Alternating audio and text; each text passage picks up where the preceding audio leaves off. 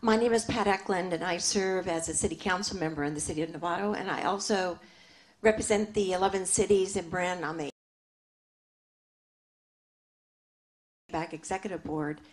And I wanted to first thank you for having these sessions. I've attended almost every technical committee meeting and steering committee that you've had, except the time when I broke my femur. And I was incapacitated for a couple of months. But I've learned a lot. I've really learned a lot, but I still remain very, very concerned.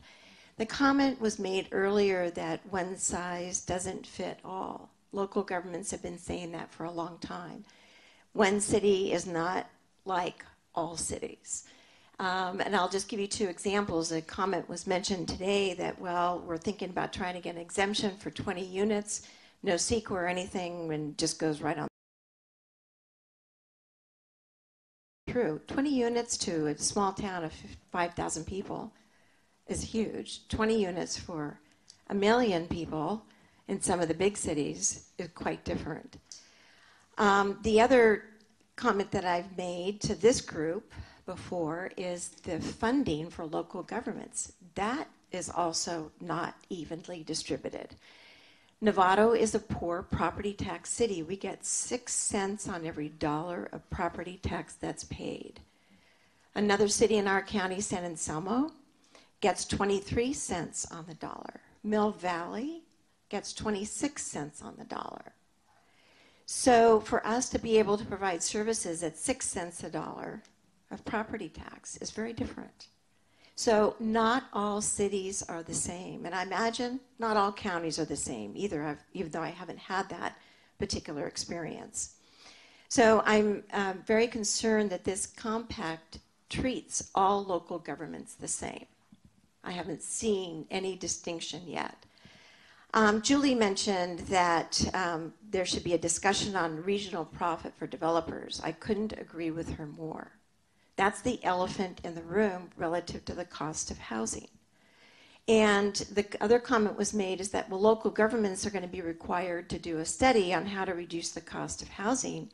Frankly, I think that requirement should be done by developers, because developers would have a better understanding of where the cost can be reduced. And maybe it's a joint effort. The cities or the counties look at their side and the developers look at their side. But just automatically requiring some of these things is, I think, not appropriate. My last comment is that the other elephant in the room is related to Prop 13.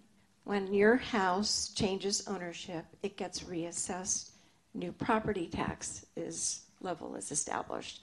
That's not true with commercial buildings. Not necessarily. Depends on how it was transferred. That's the elephant in the room, the poison pill that really needs to have some discussion.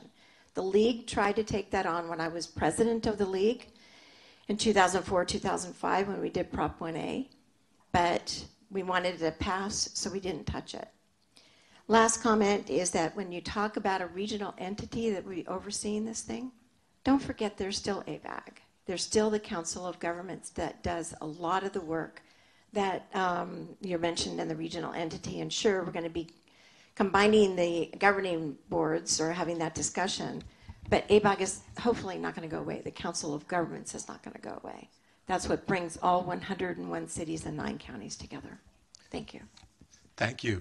So, Stuart, I'll give you the last.